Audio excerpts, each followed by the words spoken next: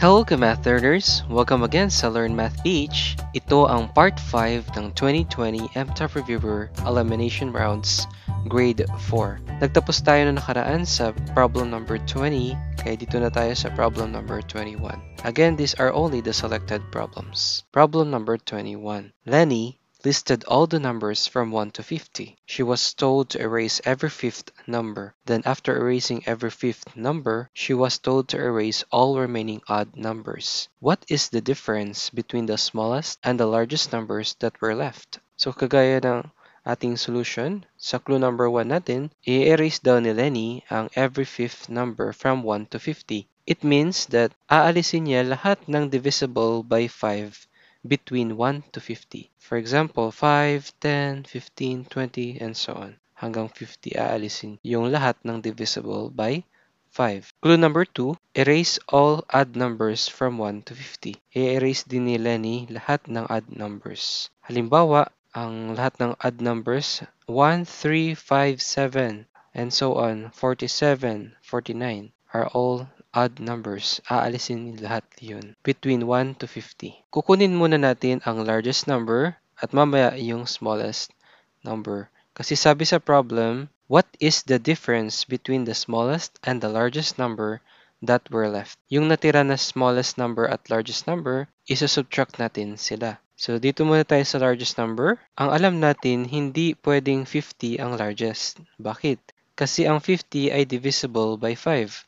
Next, 49. Hindi rin siya pwedeng maging largest. Bakit? Kasi odd number siya. Kasi sabi kanina, aalisin lahat ng odd numbers. Therefore, 48 is the largest number possible. Between 1 to 50. Bakit? Kasi ito ay hindi divisible by 5 at hindi rin siya odd number. Even number siya. So, dito tayo sa smallest number. Ang number 1 ay hindi siya ang smallest number since it is an odd number. Therefore, 2 is the smallest possible number between 1 to 50 since it is not divisible by 5 and it is not an odd number, even number siya. So, ima-minus natin, therefore, 48 minus 2 equals 46. So, the final answer is 46.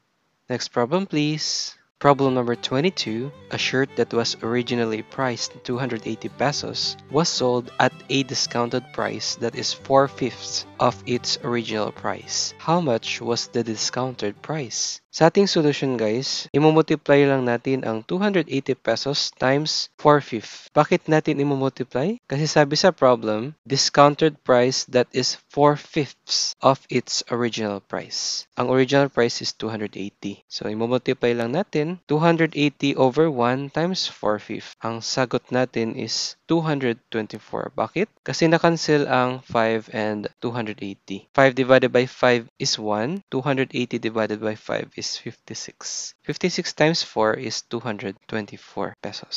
So, the final answer is 224 pesos. Next problem, please. Problem number 23. Teresa has a ribbon. She cuts it into 7 pieces of different lengths. The shortest piece is 20 cm long. If the length of the pieces of ribbon differs by 12 cm, how long was the original length of the ribbon in centimeter? Ang ating solution, using the formula of sum of arithmetic sequence, guys, meron tayong video tungkol dyan sa arithmetic sequence. Full tutorial ito.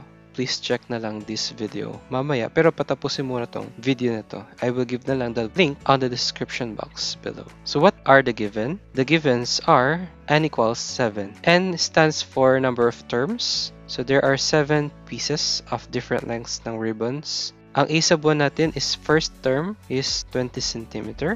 So a sub 1 equals 20. D equals 12. D stands for common difference. Ang hinahanap natin is S sub 7. Ilan lahat yung kabuuan, yung 7 ribbons na yun. Okay? So what is the formula in finding the sum of arithmetic sequence? Kagaya na makikita sa screen, ang ating formula is S sub n equals n over 2 times the quantity of 2 times a sub 1 plus the quantity of n minus 1 times d. Substitution guys. So S sub 7 equals 7 over 2 times the quantity of 2 times 20 plus the quantity of 7 minus 1 times 12 and quantity. So guys, isa-simplify muna natin yung nandun sa parenthesis na nasa loob ng bracket. So 2 times 20, yun yung isa-simplify natin, tsaka 7 minus 1. So 2 times 20 is 40, 7 minus 1 is 6. So S sub 7 equals 7 over 2 times the quantity of 40 plus 6 times 12. So, ang unahin natin, PEMDAS Rule. Meron tayong video din tungkol dyan. So, pakicheck na lang tong video na ito mamaya. I will give na lang the link on the description box below. So, 6 times 12 muna ha.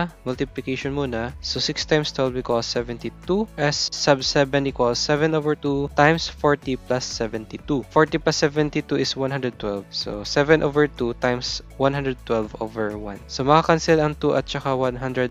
2 divided by 2 is 1. 112 divided by 2 is 56. So 7 times 56 equals 392 centimeter. So guys, pwede naman ninyong imano-mano, no? Na yung ribbons, nagsimula siya sa 20 centimeter, right? Tapos plus 12 na lang. Ganon din yung kakalabasan niya, guys. So, i-add mo sila lahat. 392 centimeter din yung sagot. Pero kung ayaw mong magmano-mano, meron lang isang formula and then substitution ka lang, guys. Yun yung formula natin, sum of arithmetic sequence. Actually, sa grade 10 nyo pa siya talaga matatalakay, pero mas advanced kasi sa MTAP na mga questions na iba. Pero, kagaya na sinabi ko, pwede nyo namang imano-mano na 20 plus 12 equals 32, 32 plus 12 equals 44, and so on and so forth. And then, i-add mo na lang sila. Pwede rin naman iyon. So, the final answer is 392 centimeter. Next problem, please. Problem number 24. A 366 centimeter pile of cardboard is composed of red and blue cardboards. Each red cardboard is 15 centimeter thick, while the blue cardboard is 18 centimeter thick each. If there are 10 red cardboards, how many blue cardboards are there in the pile? So, ang tinatanong, ilan yung blue cardboard? So, meron tayong given. Ang given natin kanina is meron tayong 10 red cardboards at each red cardboards is 15 centimeter thick. So, step 1 natin guys is subtract muna natin ang 366 centimeter minus the quantity of 10 red cardboards times 15 centimeter. So 10 times 15 is 150.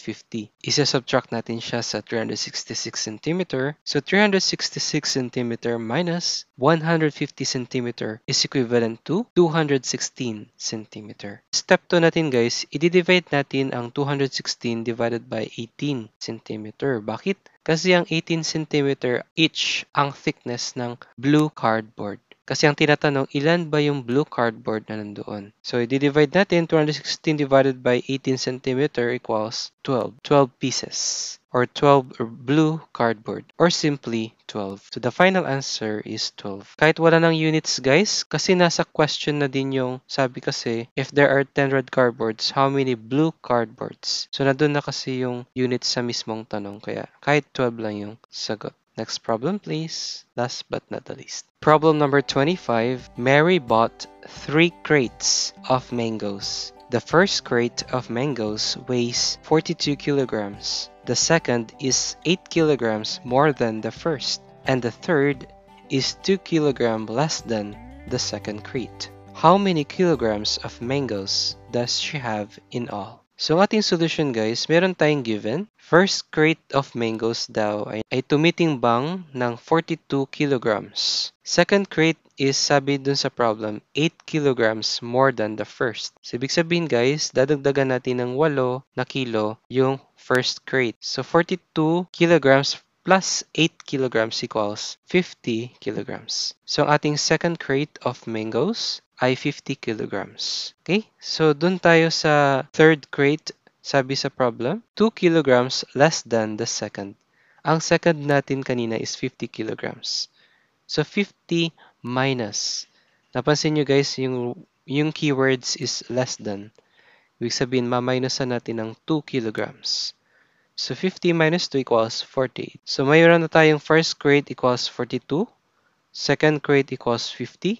Third crate of mangoes is 48. Therefore, i-add natin sila, 42 plus 50 plus 48 kilograms equals 140 kilograms. So, the final answer is 140 kilograms. Okay, so maraming salamat sa panood ng video na ito. Kung nakatulong sa iyo, please like, share, and subscribe to our YouTube channel, Learn Math PH. Pakiabangan mo ang Part 6 and 7 ng 2020 MTAP Reviewer Grade 4 Elimination Rounds. Please subscribe to our YouTube channel because in our channel, you will find and learn a simple and clear explanation to math lessons and ideas, and also a step-by-step solution sa mga math problems para ma-improve mo rin ang problem-solving skills, like MTAP contests katulad nito. Kung bago ka pa lang sa ating YouTube channel, please hit the subscribe button and also please turn on the notification bell para wala kayong ma-miss na ating mga recent and exciting na mga uploads. Kaya laging tandaan ang ating outro message: